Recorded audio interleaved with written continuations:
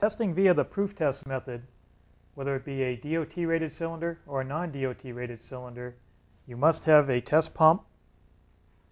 And for DOT rated cylinders, you must have a dual gauge assembly. One gauge is the working gauge, and one gauge works as a referee gauge. The referee gauge's sole purpose is to verify the accuracy of the working gauge once a day. Hydrotest Products has produced a calibration verification sheet for proof testing, as well as a retest data sheet for proof testing.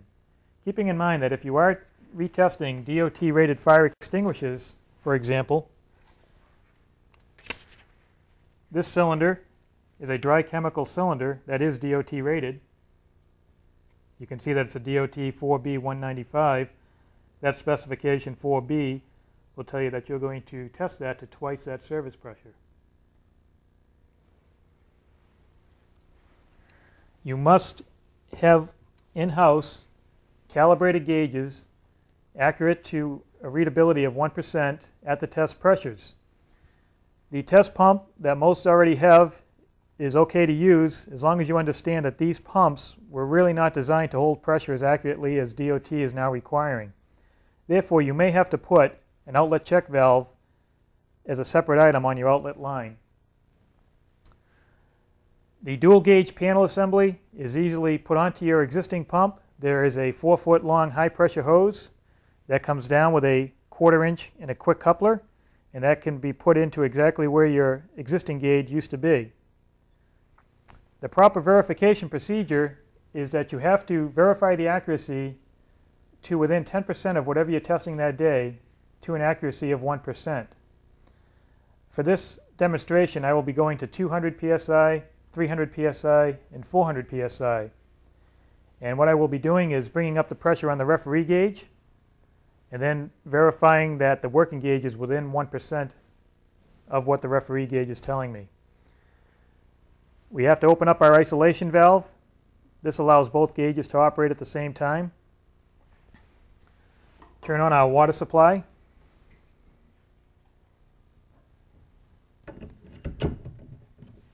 And looking at the referee gauge, we start pumping. And when the pressure reaches 200 psi, we stop. Look at the working gauge, and the working gauge is right at 200. We then proceed to 300. Referee gauge at 300, and the working gauge is actually at 302. We'll then proceed to 400.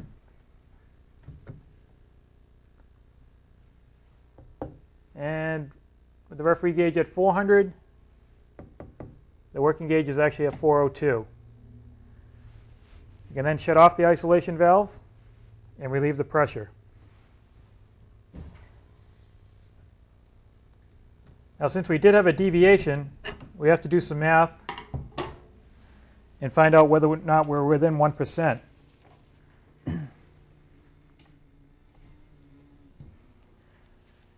At 200 psi on the referee gauge, our working gauge was exactly 200 psi. We had 0% deviation.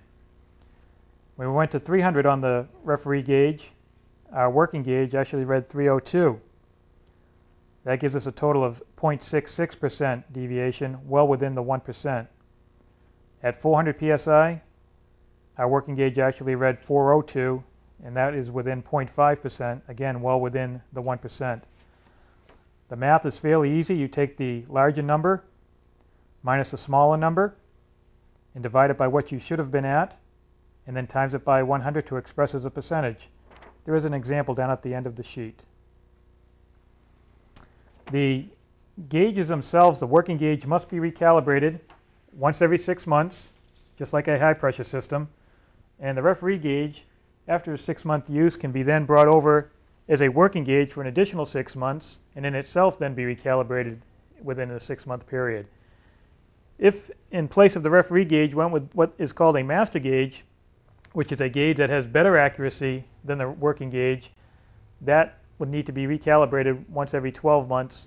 The working gauge would have to be recalibrated still at a 6-month interval. Regardless whether it's a DOT or non-DOT spec cylinder, NFPA 10 has come out and said that you must have a calibrated gauge for testing fire extinguisher shells. If you are testing propane cylinders via the proof test method, you must have this set up because those are all DOT rated cylinders.